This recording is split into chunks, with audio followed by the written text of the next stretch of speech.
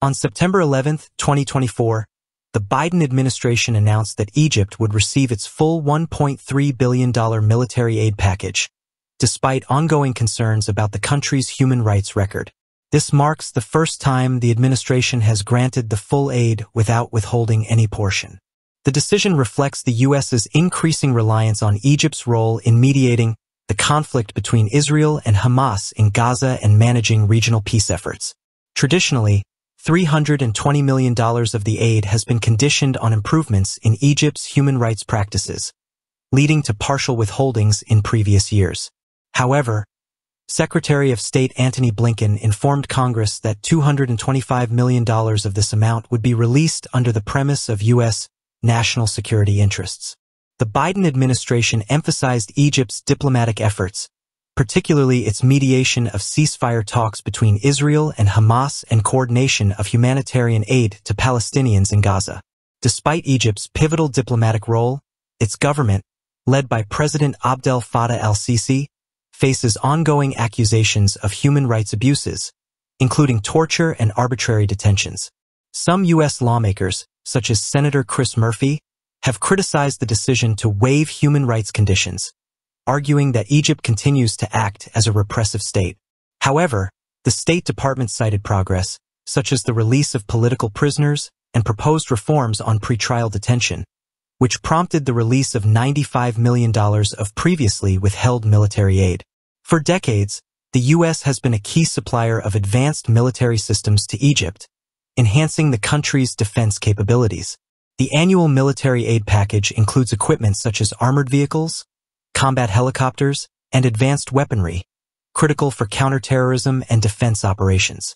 Among the recent military deliveries, armored personnel carriers like the RG-33 and MaxPro, delivered in 2016, have significantly improved Egypt's mobility and protection against improvised explosive devices, IEDs, in counterinsurgency operations in the Sinai Peninsula. These vehicles are essential in protecting troops in regions where terrorist activity remains a threat. Additionally, Egypt's acquisition of 125 M1A1 Abrams tanks has been a crucial component of its military strength. Equipped with a 120mm smoothbore gun and advanced composite armor, the Abrams is one of the most powerful tanks in the world. It is further supported by M88 armored recovery vehicles, ensuring that damaged tanks can be retrieved and returned to service, maintaining their operational readiness in combat scenarios. Egypt's air capabilities have been significantly bolstered by deliveries of F-16C Block 50 fighter jets and H-64D Apache Longbow helicopters, which are armed with AGM-114 Hellfire missiles. These aircraft play a critical role in Egypt's counterterrorism efforts, particularly in the Sinai Peninsula, where they are used to target militant groups and insurgents. On the naval front, Egypt has strengthened its fleet with Ambassador 4 corvettes and Swift 93 patrol vessels, which are crucial for coastal defense in strategic areas like the Mediterranean and the Red Sea.